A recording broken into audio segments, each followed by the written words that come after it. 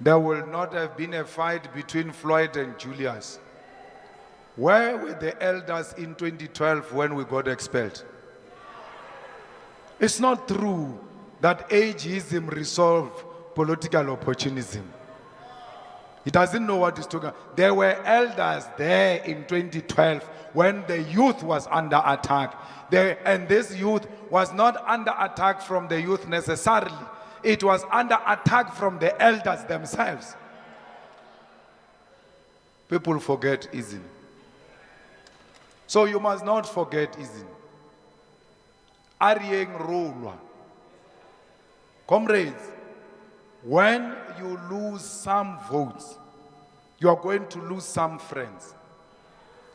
I've been where I am today. That which you see, I've seen it before. That those who were very close to me, I woke up one day, they were nowhere to be found. That those who betrayed me today were the closest after my wife to my glass of water. I now ask myself, what if these people poisoned me? Because every time I stood up to go to a bathroom, I gave over my glass to them. That's how much close these people were to me. But let me tell you, I will never lose confidence on humanity. I'll never lose confidence on the leadership and the cadreship of our movement. In revolution, you must all accept there will be days those you trust turn against you. It's not only in revolution, even in our personal lives.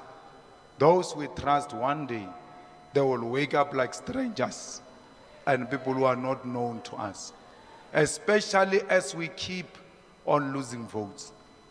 You must know every vote you lose, you stand a chance of losing so many opportunists who are coming to you and closer to you because they thought you are about to become something. It doesn't only happen in politics. It happens even in families. You must be alive to that reality. I thank all of you for your messages and your Bible verses.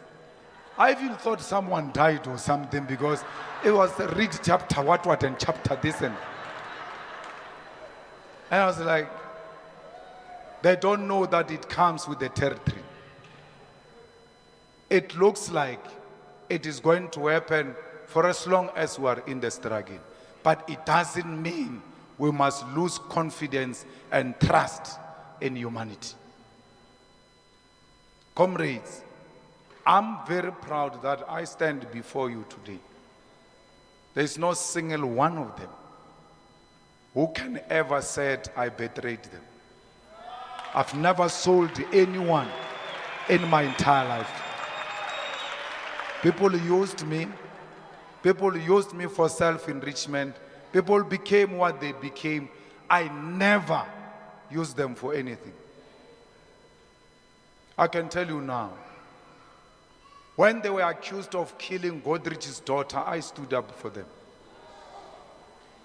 If I had a problem with them, I would have been a political opportunist and said, you are now accused of a serious allegation. You need to step aside or step down while we're investigating. I said they will never do that. I didn't have to talk to them. That's how much I believed in these comrades. Had something like that be said about me, were they going to say, not him? Had something about me raping a person said about me, something about rape about me being said, will they say the same thing about me? That not him. But I said without asking them twice whether you were there or not, I said, it's not true. I don't know the facts, but it will never happen. They will never have done that. At every opportunity in their private conversations and in their own cocoons, They took that opportunity to discredit me and speak very bad of me. And they thought I didn't know about it. I know them for who they are. But because I chose you, I choose to live with them for the sake of the unity of our movement.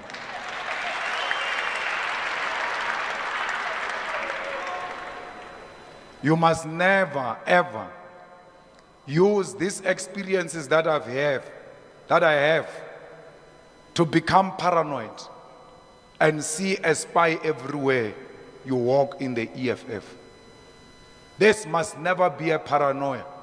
This must never be an evidence enough for you not to trust your own comrade and defend them.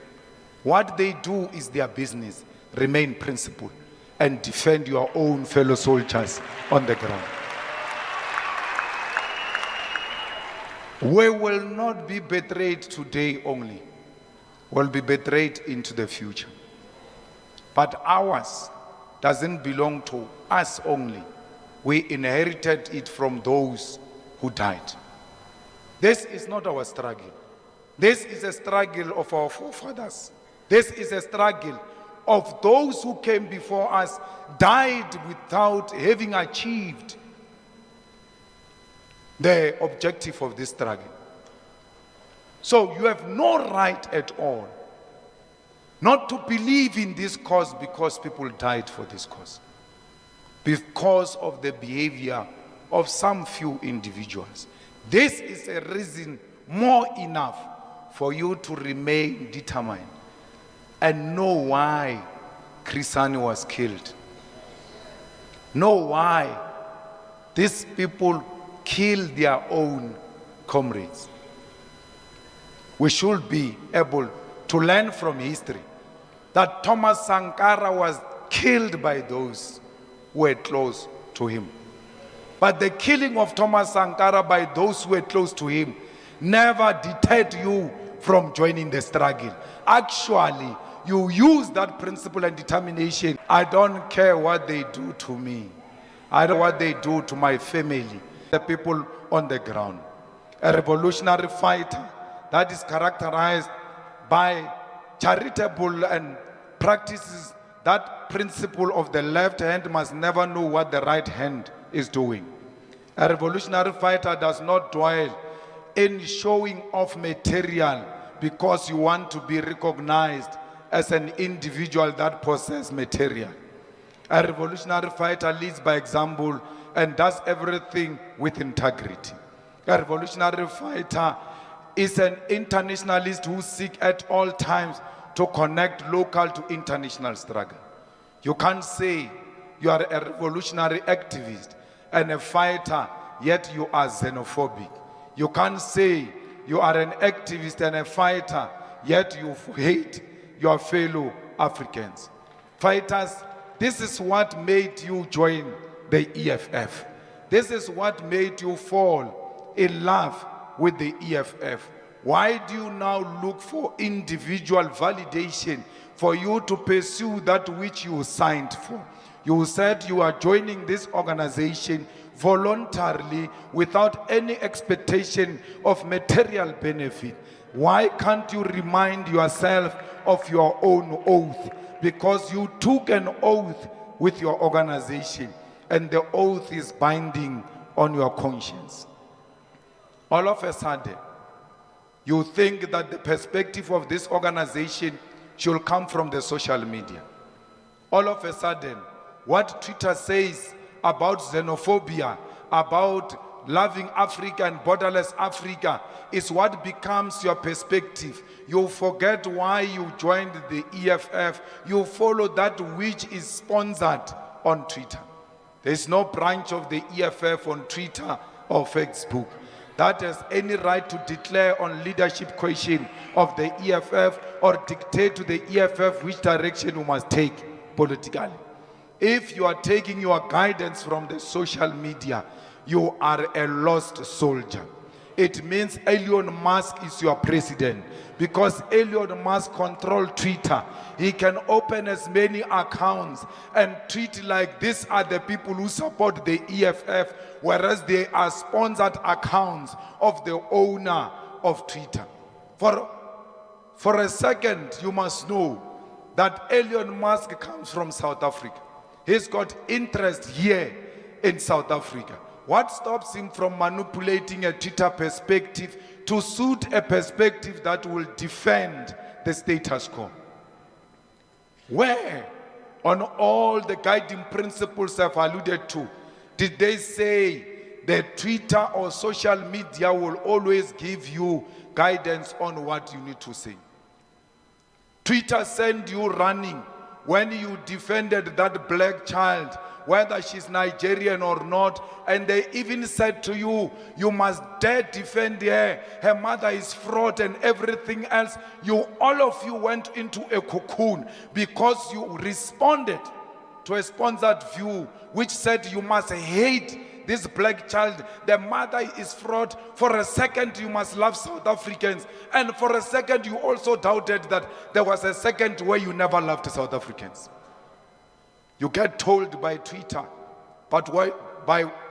You get told by Twitter on what should happen in the EFF the following day. I did not join the struggle on Twitter. I joined the struggle in the dusty streets of Seshego. It was the poverty of our people that led me into joining the struggle. There is no media, there is no social media, there is no commentator, there is no political analyst who can tell me what needs to happen. On all matters, I'm guided by the EFF founding manifesto, the Constitution and the Code of Conduct of the EFF. Why have you surrendered our leadership to Twitter and the Facebook battalions? Comrades, the struggle has proven over a period of time now that no struggle will ever be won on Twitter. The struggle must be won on the ground by waking the branches of the EFF. I'm not saying you must not participate, but when you participate in the social media, you must be a soldier with political consciousness, that no apolitical person will ever determine your political process. Comrades, we did not join the struggle to be in power. We joined the struggle to liberate our people. And if our people get liberated tomorrow, even before we get into power, we can resign the struggle because our people are liberated. We are not here to self-seek. We must always stick to the principle. Some of these social media commentators was even saying, you comrades don't love the EFF. You don't want the EFF to win elections. That's why you are saying what you are saying about this child who's a fraud. And all of a sudden you are scared to stay your position. Your position on that girl was necessitated by the fact that an African child is under attack. Any other means to defend each other is important that we implement it. Not this thing that you are doing, that you choose to fight an African child in favor of a white person. And you are still told, keep quiet. Because you don't know why you joined the struggle. Comrades, everyone must know why they joined the EFF. Everyone must know each and every policy position of the EFF. And you must never allow the social media commentators to impose on you uncontrollable egos on the leadership of the EFF. Since Floyd left, I've seen so many parading of people on the social media. And all of a sudden, you want that to guide your political perspective as branches of the EFF. No, you are not going to be guided by Twitter. You are going to be guided by your own internal discussions, guided by the Third National People's Assembly guidelines. You must discuss leadership in your branches. You must discuss leadership in your regions. You must discuss leadership in your provinces. Even when there is a provincial position, you must know that you must not put undue pressure on the delegates of branches. They can arrive at national conference and still decide to go against the provincial position. Why? 90% of delegates to that national conference will be branches. Therefore, it makes that conference a conference of branches, not a conference of provinces. The branches must always be respected. Do not surrender the power. Do not surrender the power of the branches into the hands of the social media commentators. Comrades, you must die with your boots on. You must be remembered for being a brave warrior and not a coward that became an amoeba because the Twitter trends did not favor what you are saying. I do not exist for trends. I exist for building a strong organization on the ground. That's why we agree that every branch that got less than 10% must not go to a conference. Why? It is a principle of 10 years, 10%. Every branch must have 10% because we are 10 years and beyond. So if your branch did not get 10%, don't cry. Our branches are not branches of conferences. They are branches of working the ground. We are just on the topic of a conference in this regard, not in a topic of whether you are a right branch or not. Your branch might even have achieved more votes than the next branch which has achieved 10%. Don't worry, 10 years, 10%. Just be guided by that. All branches will have one delegate and there will be gender parity and will be guided by zebra approach. We will not be guided by Twitter, who's going to be our delegate. The members of the EFF will decide who's going to the conference of the EFF. This is the organization of the branches. It is not the organization of the social commentators. Do not put yourself under pressure because of people who are attacking you using the government resources in the government offices. Today, we are told so many hundreds of people got millions of rands from the Department of Sports. I urge all of you to go and check those individuals who benefited money from Department of Sports. All of them were given money to tweet a narrative that suits the government. It is a sponsored agenda by the state to create an impression that the perspective is in this direction. If you are not careful, this organization is going to be run by Gulam. You don't even know how Gulam looks like. You don't even know who Gulam is. But Gulam informs your thinking because you don't have politics. You have replaced the founding manifesto with Gulam. You have replaced founding manifesto with ENCA, with News 24, and all of the white established hostile media and illiterate 405. I've never seen a channel with such a political illiteracy like 405. If you want to see how bad that channel is, you must look at who's their best anchor. That guy's got no idea what's happening. All he did is to wear a nice suit with a tie and blow hot air because he's got a platform to say so. Who are the owners of 405? Do you know the relationship of those who own 405 and those who left the EFF? Go and make your research.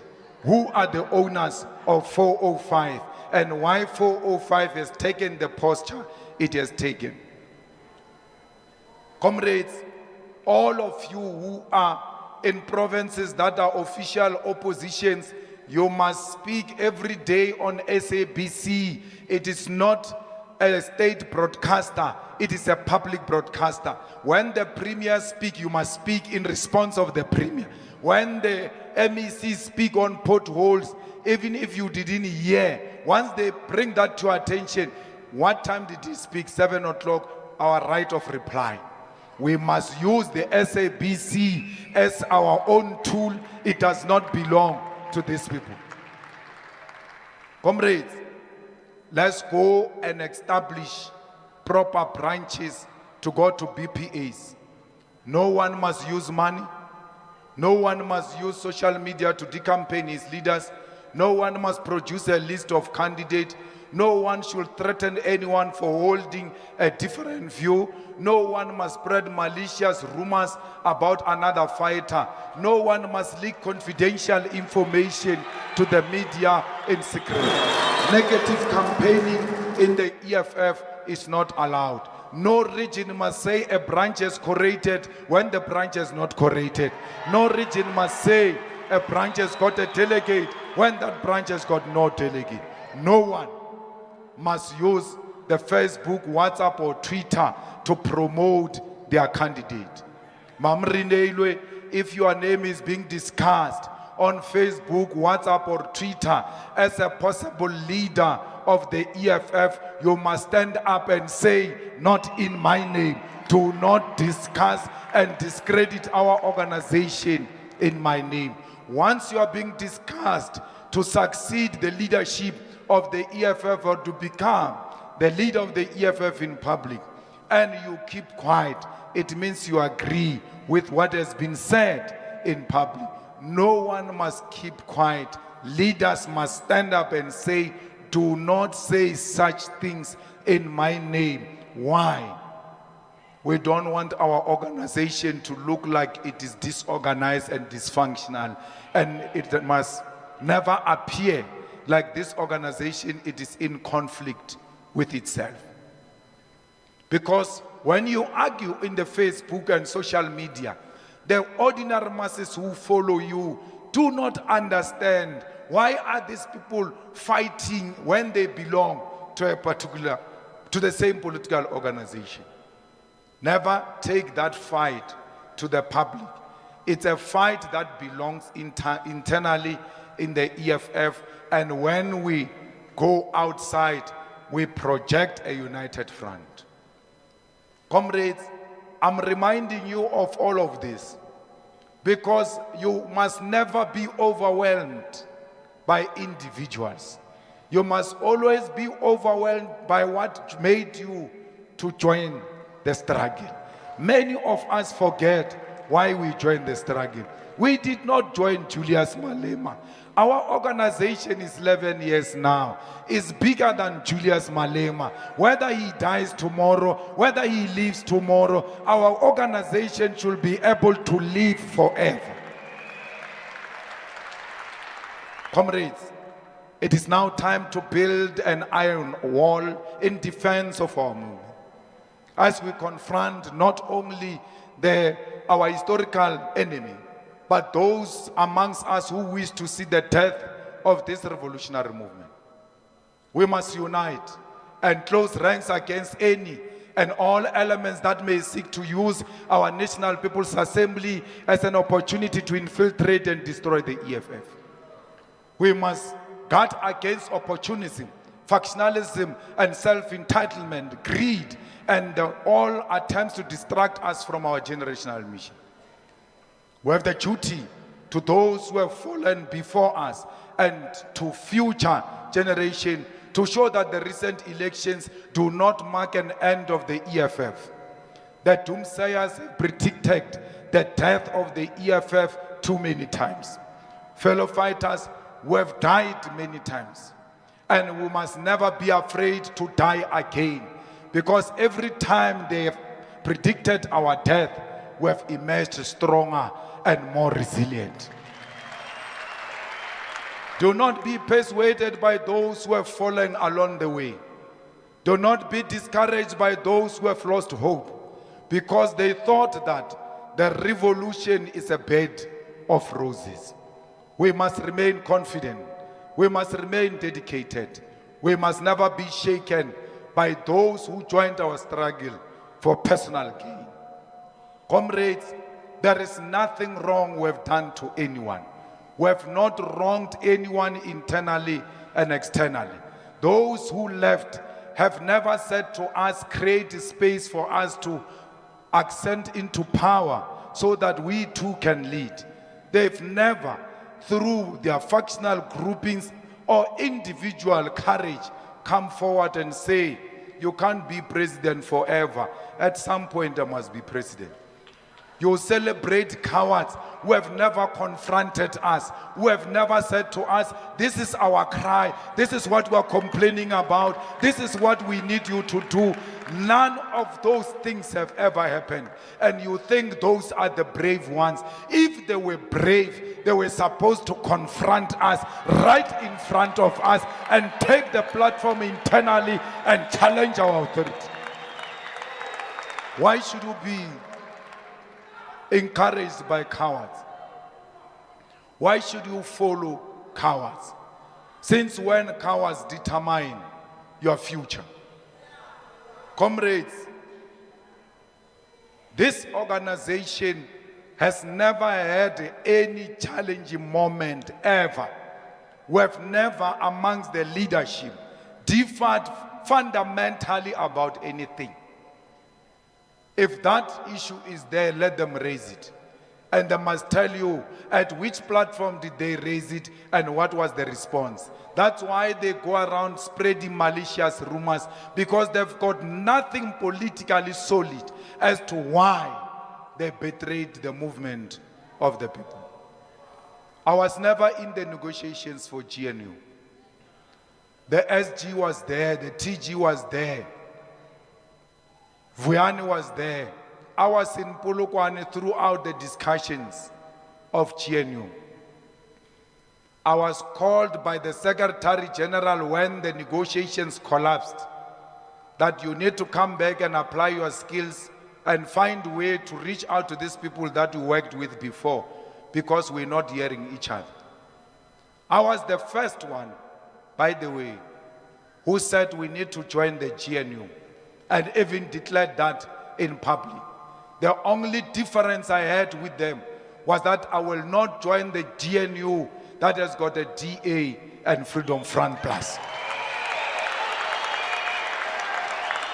Comrades, today they say to you they were offered positions in the negotiations, and when they came to tell me, I denied them those positions and I went behind their back to speak to Cyril for me to become a deputy president. Here is your Secretary General. Do not do it here. Do it silently in my absence.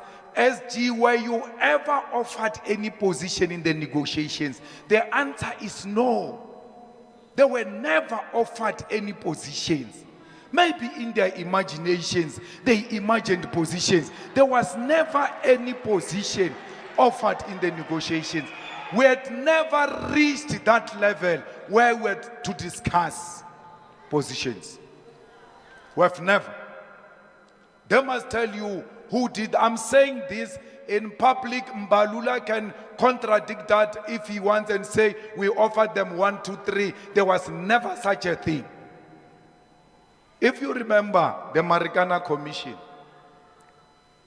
when Dalimpofu challenged Ramaphosa in the Marikana Commission, Ramaphosa said to Dalibat, you said 1, 2, 3 outside before we came in here, because that is his style, wanting to embarrass Dalimpofu. I want to tell you here and now, I've never asked any position of deputy president from Ramaphosa, and I will never do that because I don't have anything to do with what Ramaphosa has to do.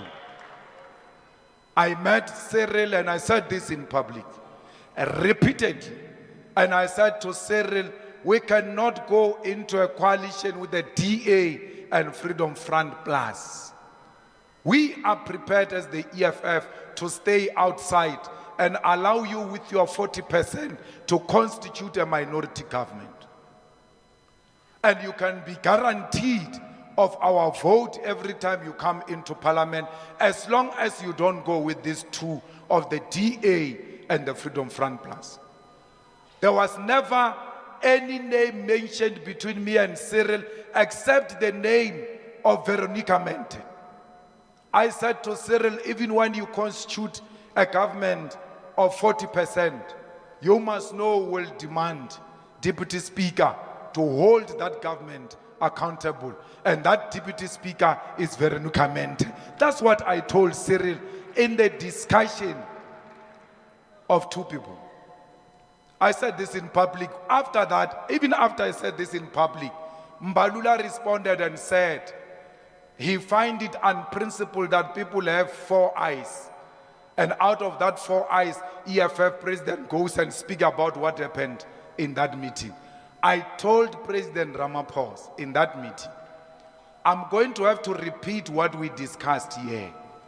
Because I know in the future, people are going to misinterpret what we spoke about. President Ramaphosa agreed that I can communicate anything that we discussed in that meeting in public because there is nothing untoward which was discussed in public.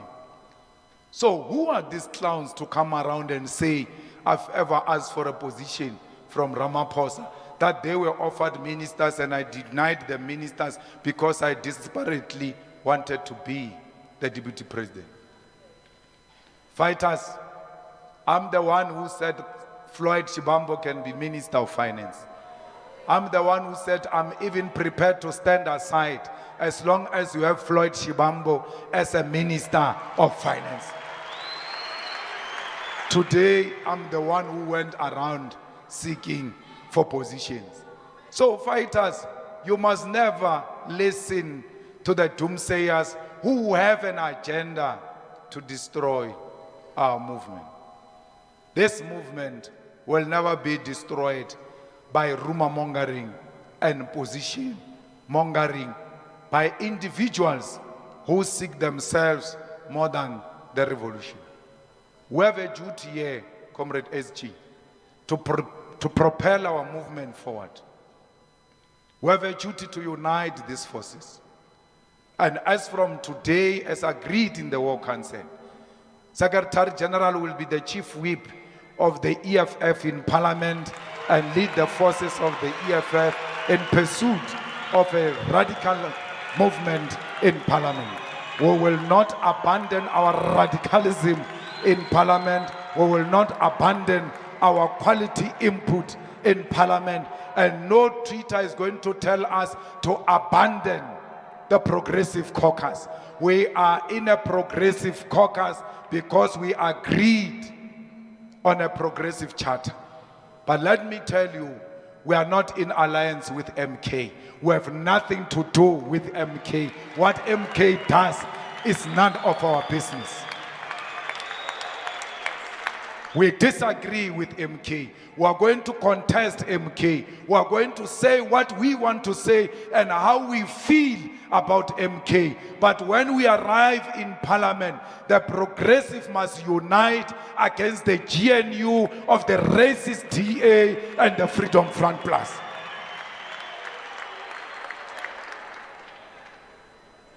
We have no business to be concentrating on MK and what MK does. And no treater is going to dismantle that which they never established. Before we established a Progressive Caucus, there was never a treater perspective that said, when you arrive there, you must go and constitute a Progressive Caucus. We did it on our own, without being told by those who tell us today to stay out of which they don't know what went behind this idea.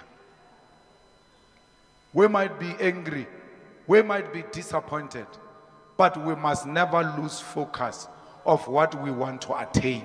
And therefore, we must ensure that all progressive parties that belong to the people of South Africa and have been proven through electoral support, unite. It is not us who chose MK. The people who chose MK said, you guys go there and become the opposition. And we are going to become the best opposition. Comrades, the GNU must be declared the enemy of the EFF. I am shocked because these people who left and who are now willing to leave and who are silent as we speak now are the ones who are saying we must join the GNU. They said to us that we must join the GNU, the DA and Freedom Front Plus will walk away. I asked them the same question I asked even during the negotiations. Just a few days ago, at the anniversary of the EFF, and Dalimpof is my witness. I said, if we go into the GNU, the DA doesn't walk out, what do we do? They said the DA will walk out. I said, we have heard that part. What if they don't walk out? They said, we stay. I said, well, I can't stay in a GNU with the DA and the Freedom Front Plus. I refuse. No, the people want to take us to GNU. We are concentrating that the possibility of these people going to GNU is very high. They go a different direction of where they wanted to take us. We refuse the GNU. We still refuse it. We don't want the GNU. Fighters, we must make sure that all our councillors and all the deployees are disciplined and continue to pursue that which they have been deployed for. The GTU shall fall under the office of the president, and all powers that belong to the deputy president will go into the office of the president. And everything else that looks like the former deputy president shall be dismantled in the EFF and then gotten rid of with immediate effect. The GTU and all those who served in the GTU under the deputy president are dissolved. You want to deploy anyone into the government on behalf of the EFF, you shall report to the office of the president. We are taking charge of our organization now. We are tired of entrusting in the hands of wrong people. We have been betrayed for too long. We have been sold out for too long. We have been trusting for too long. We need to take it into our hands and run it ourselves. Comrades, this organization will live forever because everybody who hasn't performed well as a deployee of the EFF on Friday next week shall receive the letter from the GTU to ask why you should remain in your position when you have not brought the result during the elections. Comrades, we are opening a new chapter now, and this chapter exists without them. If you want to belong to the previous chapter that has got them, you can go and join the previous chapter. We now are opening a new chapter, and this chapter shall exist without them. Our destiny begins now. We are marching forward without them. If you are still longing for them, you know where you can find them. They are no longer here. Nothing that looks like them is going to be found in here. Our organization is going to be a pure EFF. Our organization is not going to be EFF during the day and MK at night. Our organization is not going to become GNU during the day and EFF at night. Everything is EFF. We don't speak any other language except the EFF. One of the leaders of the MKP told me in Parliament that the EFF, some of the EFF leaders were so helpful, you know, the way they welcomed us, the way they helped us here in Parliament. It was as if they are members of MKP. And I said, oh, which ones? Oh, that's good. Which ones? I was given a list of those that welcomed them.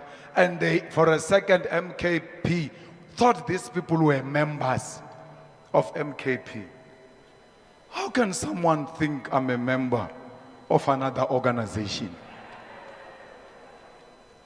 It's clear that you have not been with us. You have been with them. We have nothing against what those people are doing. Even those who left the EFF, when we arrive there in Parliament, we'll debate on the same side with them like we did now recently with Mutletama and Sipombata, who come from the EFF. When we found them in the MKP, we're never hostile to MKP because it has got members or former members of the EFF. We worked with them in Parliament. The same way we're going to work with these ones. Our friendship will start and end on that platform called Parliament. Outside that, Sitle, the president of the Student Command, you are right. We have no progressive caucus anywhere. We have no progressive caucus in the universities. We have no progressive caucus in our communities. We have the EFF Student Command and the EFF. Progressive caucus in Parliament, in legislature, in councils, it ends there. When we leave those places, we assume our full independence as organization and confront each other toe for toe because we are in contest for power, all of us. Comrades, we have made it very clear that as we live here today, we are going to KwaZulu-Natal. We will listen to the structures of the EFF